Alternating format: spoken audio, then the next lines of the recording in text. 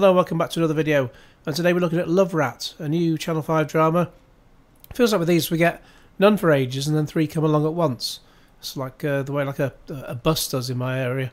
And we've had Finders Keepers, where they were finding treasure in the ground, which that was not a great drama. And then we get this coming along. This starts on Monday, 11th of March, and for a change it actually runs over 4 consecutive nights. I know Finders Keepers was spread over 2 weeks, and before that they'd done them over 4 weeks. It's maddening when they do that.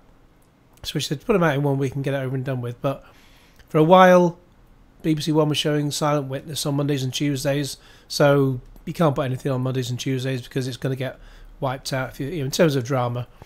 Anyways, so she meets a man. This is Sally Lindsay. She's in, what else she's been? Cold Call, another Channel 5 drama. That was daft. And she's also in the Madame Blanc Mysteries, which is going great guns. One of those which, for me, I just watched 1 episode and that was enough. But it'll do great for the people who love that kind of thing. But anyway, this lady, she meets a man. Is he going to be a good man? Or a love rat?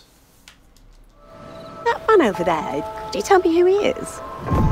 Who made you sad? My ex-husband. And there's Neil Morrissey. Looks like he's just forgotten to leave since Finders Keepers finished.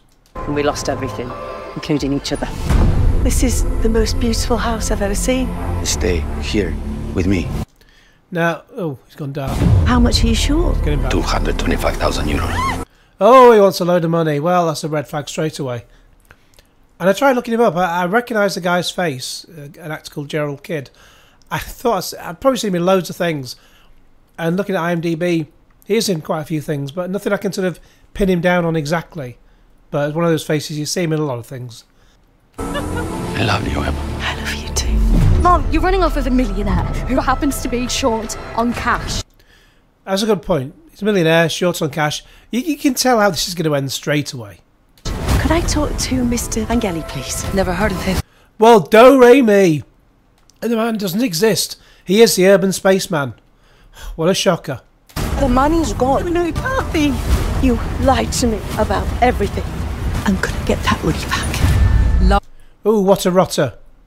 So, I watch to see how it turns out, but I've got the first episode to watch before it airs.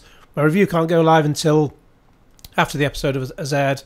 At the time of recording this, I've not watched the episode, so I didn't want to see it before, making this video, so I didn't drop any spoilers. And I wouldn't put any spoilers in the review anyway, unless if it's after the episode has aired.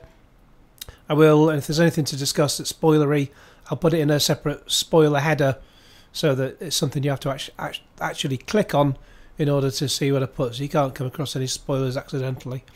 So I can't say I'm wowed by it, but yeah, we'll see how this goes. It's let's see if we can make it all the way through the whole series. So it's a 4-parter.